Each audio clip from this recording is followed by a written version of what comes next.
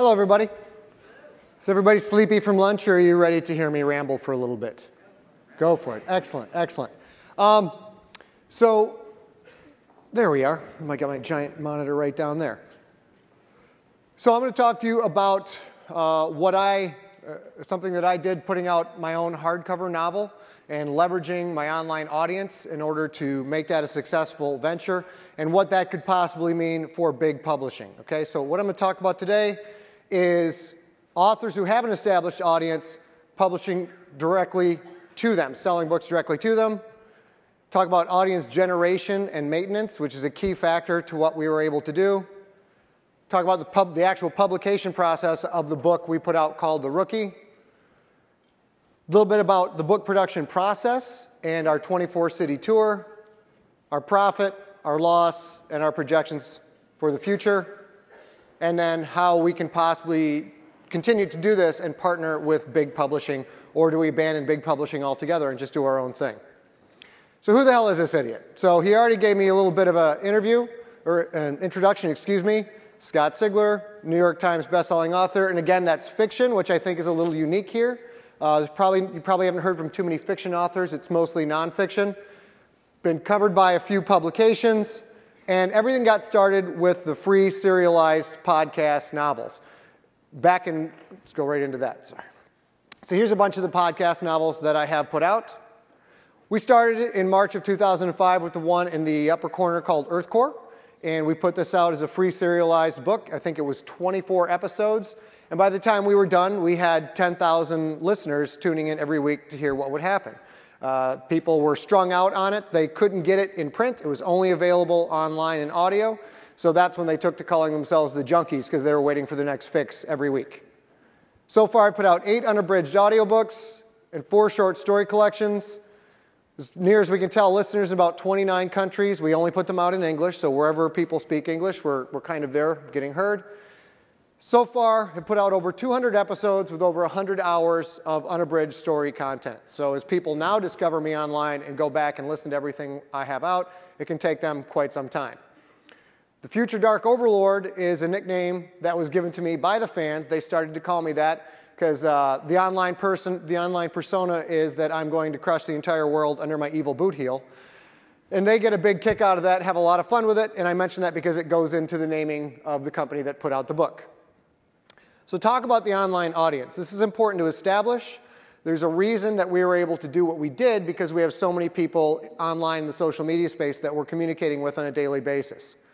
The biggest part of that is I put out free fiction content every week without fail. Every Sunday we've got something new, some kind of new story in the feed, something that fans come to expect, and it becomes part of the entertainment budget, just like watching 24 or watching Lost. Since it's there with regularity, it becomes part of their weekly process, and that helps me retain audience. We also have at least one other piece of audio or video in the feed every week, sometimes 2. So we're putting out 2 to 3 things in the feed every week. It's on the website. It's delivered via RSS. People can subscribe via email. There's a lot of different ways to get it. Constantly keeps me in front of the audience. We also give out free PDFs of the books. Sometimes those can be serialized. Sometimes they can be given out as a whole book. And I have a backlist. I mentioned I have 8 books that are unabridged. If you go to podiobooks.com, where there are, at this point, I think over 350 free author-read audiobooks that are there, and all of mine are up there. So to get out of the storage problems and the RSS problems, I have my backlist over there, and a lot of people discover me from there. I also send a lot of people there to hear my works, and then they get to listen to other authors. So this is a really important point. Every word I have ever published is free, complete, and unabridged. I don't do sample chapters. I don't do a teaser. I don't give you 8 episodes and charge you for the 9th. I don't cut the story in half and say, go buy the book if you want the whole thing. It's just lay your cards out on the table. Here it is. Here's the whole story. Go listen to it for free. If you want to come back and buy something later, that's up to you. A focal point of what I do is to put the decision process on the consumer. It's up to them to decide if my content is good enough to pay for. It's not up to me to hold my content hostage and say, well, if you want this, you're going to have to fork over some dough. So that online audience, we interact with them a lot in the social media space. I've set up scottsigler.com basically as a social media site. People create profiles, have avatars, communicate with each other quite a bit on there. And we've got 7,000 users signed up there. We're active on Facebook with 2,800 fans on a fan page, 3,500 friends, over 10,000 Twitter followers, and over 6,000 people out on MySpace. Now, these numbers are really not anything special. They're not Ashton Kutcher numbers. They're not Gary Vaynerchuk numbers. They're not Chris Brogan numbers. There are people with hundreds of thousands of followers out on Twitter, like a site like Chris Brogan, where he'll get 50, 60, 70, 80 comments to everything that he posts. So we're not top of the market, top of the food chain as far as numbers, but these numbers are very, very significant to us because it gives us a large number of people that I can ask to go influence this media space, to go buy a book, and it's the constant connection. As a famous president once said, it's about the connection, stupid. So we haven't hired people to go bolster up our Twitter numbers. It's not a marketing tactic to us. It's a way that we can stay in front of the audience all the time, and anytime they want access to their favorite author, there he is. He's sitting right out there. You can email him, you can tweet him, you can comment on his blog, and he's going to give you some kind of recognition. Now, this connection, this audience, is what led to Ancestor. I'll walk quickly through the publication history, and we'll get into the big media question. So Ancestor is a book I put out with Dragon Moon Press, which is a very small Canadian imprint. Put it out on April 1st. This is a book I had already given away for free. I already had somewhere around 30,000 people download this book, so most people who bought it had already heard it. There was no media, no advertising, no distribution. It was just for sale online and from a very small publisher. We hit number 7 overall on Amazon.com. We were number 1 in horror, number 1 in sci-fi, and number 2 overall in fiction behind Harry Potter. So this was, at the time, was a really big deal because no one had any idea who I was. I didn't have a brand name in the publishing space at all. And there I was topping the charts in my genre at Amazon. That got New York Publishing very excited. Was able to make a 5-book deal with Crown Publishing, which led to Infected, which was the first hardcover novel I put out, April 1st, 2008. Now it's also in trade paperback. It's selling really well all over the world at this point. It's printed in 12 languages. It's really fun. Then we had Contagious, which came out later the same year. So went from absolutely nothing, giving all my books away for free, to 2 major hardcovers coming out in the same year. Heady times, heady times. That just came out in trade paperback, and when it was in hardcover, that's what hit the New York Times bestseller list. And the next one coming out is Ancestor, June 22nd, 2010. If any of you want to go pre-order it, scottsigler.com/ancestor. I made it easy for you. So all this is going great with a big publisher, with Crown. So why on earth would I want to go solo and do my own thing? Well, the publishing industry, as you may have heard, is in decline. Things are changing. Book sales are down. There's consolidations. There's layoffs. Imprints are getting scrapped. I don't really want to be on one of the imprints that gets scrapped. There's also management changes. When I signed the deal with Crown Publishing, they were extremely excited about it. Less than a month, the gentleman who initiated that deal was gone, and he was replaced by someone else. So within a month of me signing the 5-book deal and kind of signing my life away for the next 5 years, I had a brand new boss. If she had not liked my stuff, I would have been screwed. She would have said, push this to the backlist, don't worry about it, let's spend our money somewhere else. Fortunately, that didn't happen. She's a big supporter, and we're doing great things together, but it was a big lesson for me right off the bat. I'm like, I need to get something of my own in addition to working with these guys. Marketing budgets vary. You can get absolutely nothing. You can get a decent amount. There's no control. Lack of control over marketing and message is another big thing. I don't get 100% control over how to sell my own books. Sometimes I want to concede that expertise to the people who do it for a living. Other times, I know what's right. James Patterson is a big proponent in that category. He often goes head-to-head with his publisher, and he just does what he wants to do, and he's very successful at it. So really, it was control, stability, and owning the rights to everything, not having to talk to anyone to make a decision with at least some of the books. That's why we put out The Rookie. So this is a strange book. It's Any Given Sunday meets The Godfather meets Star Wars. Yes, it is a pro football league 800 years in the future with aliens playing different positions based on their physiology. So this is a real niche audience for this sucker right here, okay? And it's young adult, so the kids go crazy for it. People who like football like it. People who are hardcore sci-fi like it. But it did not fit into what Crown wanted to do. Crown's trying to pitch me as a mainstream thriller writer. They didn't want it. They also didn't want another publisher to have it. They didn't want confusion in the marketplace. about who people called to get the latest Scott Sigler book, etc. And we talked about it. I said, that's fair. If I don't put it in bookstores, you guys mind if I sell it myself? So as long as it's not in bookstores, they didn't care. So that led to the founding of Dark Overlord Media. I figure if I'm going to put out my own book, I'm not the future Dark Overlord anymore. I am the Dark Overlord. So we named the company that. I partnered with A. Kovacs, who runs a company called Audacity Events in San Diego. They do logistics management, event management. They really know how to handle 200,000-300,000 people events, a totally different skill set that I don't have. I primarily focus on the fiction content and the marketing and the creative interaction with the audience. She handles largely everything else, stuff that was just mystifying to me. So I told her my theory, which is with the online audience I have, if I can do a pre-order and get a lot of orders to come in ahead of time, we'll bring in all the capital. We'll do it via PayPal.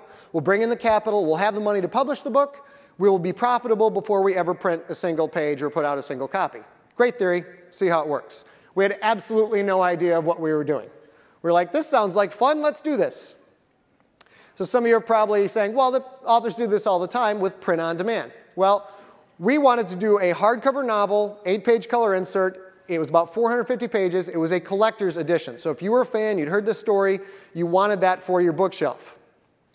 We priced it out at lulu.com for print on demand. It was $39 a unit. We would have had to charge $45 to make any money. With shipping, I'm asking my fans to spend $50 of their hard-earned money on a book, and I didn't think that was reasonable at all. We priced out a larger number at some of the print on demand places. It was still $20 a unit. We wound up printing with R.R. Donnelley, who's a traditional book publisher.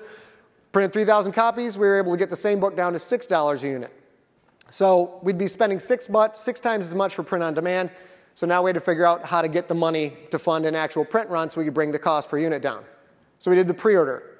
It's a football book, so we launched it on NFL Draft Day. We like draft the quarterback, buy the book. It was our whole marketing scheme because we didn't really have a marketing budget, so we tied to this. We really pushed that it's a limited edition, it's signed, it's numbered. Order now to get your lower number because when these run out, they're completely done. We were able to get different bloggers to blog about it. We were able to get different podcasters to talk about it. We sold it for $34.95 plus promo codes. A lot of people who were blogging it, we gave them a promo code like, hey, if you sell copies, you should get $3 a copy for selling this. That worked out pretty well. We sold 1,000 copies the very first day. So we paid for the print run of 3,000 copies the first day. We were very excited about that. We were profitable. But then we had to actually produce the book. Did I mention we have absolutely no idea of what we were doing here? So if there are any publishers in the house, you guys are probably laughing at us for being so stupid to enter into this endeavor. We crowdsourced. We largely used fans who had, when you give a lot of stuff away for free, you get fans who are getting it for free, and some of those fans, it's the best stuff they've ever heard. Whatever you put out, somewhere there's someone who thinks it's the greatest content they've ever gotten. They get excited, and they want to help you. So we had people coming to us, I lay out books, can I help you? I do art, can I help you? We're like, yes, you can. So Donna Mugavero of Sherbrooke Studios did the interior design, cover design, Jerry Scully and Kevin Capizzi. Kevin does a lot of 3D work for Walmart and Pepsi, so a very established guy, but he was helping us out at a cut rate. We had original interior art. The biggest mistake we had, we did not hire a professional proofreader. We thought we could do that on our own. Between myself and A and Donna, we're all going over the pages. We're like, we'll catch all the errors. We didn't catch all the errors. So the book is a really, really nice quality product. There are several typos in the book, so we will correct that as we go on to the next thing. So we did most of it right. That we definitely did wrong. The fulfillment process, we had the Warehouse of Doom, which was just a public storage locker. We had the truck ship the books right there, and we did our warehouse, our fulfillment, we did everything at once. The two company owners did all the fulfillment. So this is a real blue-collar type endeavor here. We were stuffing 1,000 envelopes, signing, numbering, and personalizing each book, and we had a week to get that done. So we budgeted 5 days, 8 hours each. Piece of cake, right? No problem. It's like 40 hours. Well, it really took us 9 12-hour days to get the whole project done. So again, gross underestimation on our part. And as I go into the financial part, that was what we consider to be the sweat equity of our small business. We're not counting our hours towards the cost of the book. We sent it out via priority mail, just the standard priority mail flat rate envelopes. We didn't do any tracking or insurance to keep our costs down for our customers. and yet less than 1% were lost or damaged. We were really happy with that. The standard United States Postal Service did a fantastic job, and it worked great. Get in the effing van. So we decided to take the punk rock approach to this, get in the van and tour the country. Since we weren't in bookstores, we did sports bars. I had less of a turnout at sports bars than I have at bookstores, something else we didn't anticipate. We thought we would be getting 70, 80 people into all the bars like we do in the bookstores. We wound up getting about 20 to 30. It was still a great time. 24 cities in 27 days, over 10,000 miles, close to 700 attendees. We were also selling tour t-shirts. We just had generally a great time. The activity on Twitter and on blogging also wound up selling more books for us that month than any other book except for the actual launch. So did it make money? We spent 43 grand on costs, printing, warehouse, the tour.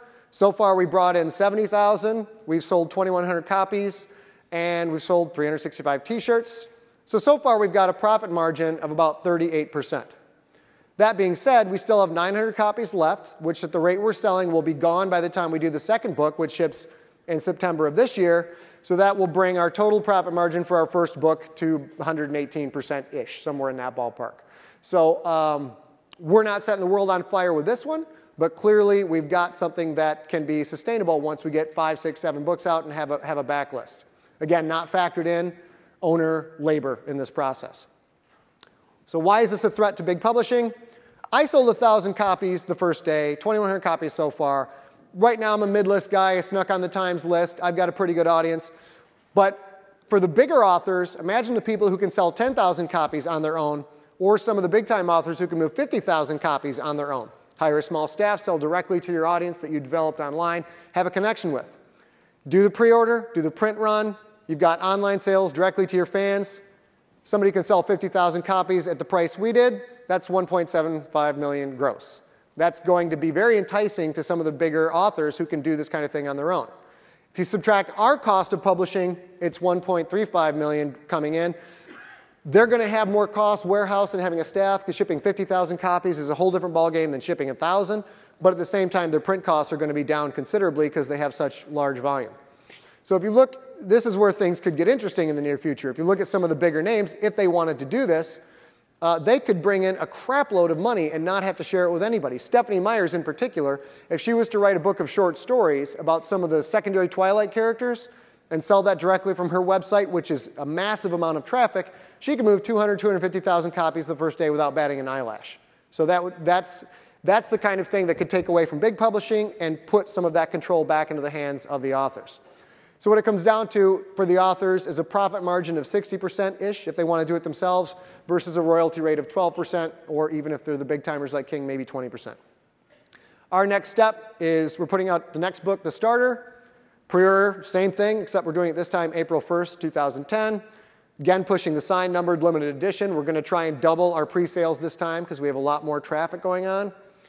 The future for us, there's 7 books in the Rookie series. We'll be doing 1 per year. So by the time we get to book 4 and 5, get a backlist going, we think that things are going to grow exponentially for us, especially when people see, here's a big Harry Potter-esque series. It's just about aliens and football instead of wizards.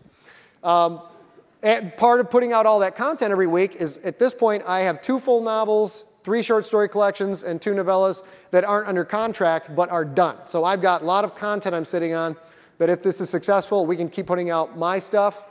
Then we get into licensing for other properties. We have all the rights. We can do whatever we want. We're looking for foreign translators right now. We're looking for a mass market paperback partner, which we'll probably do by the time the second or third book comes out, so that someone else can take these products into the stores. We'll stick to the high margin hardcover as the focal point of our business, and then find a mass market publisher who wants to take it to a bigger audience. Possibly acquire other authors by 2013, as long as they have their own online audience. The whole focal point of our business model is the pre-sale, having a profitable book before we even print a page or print a copy. So who needs big publishing? I do. It's an and, not an or thing for me. The exposure cycle on both sides builds sales for both sides.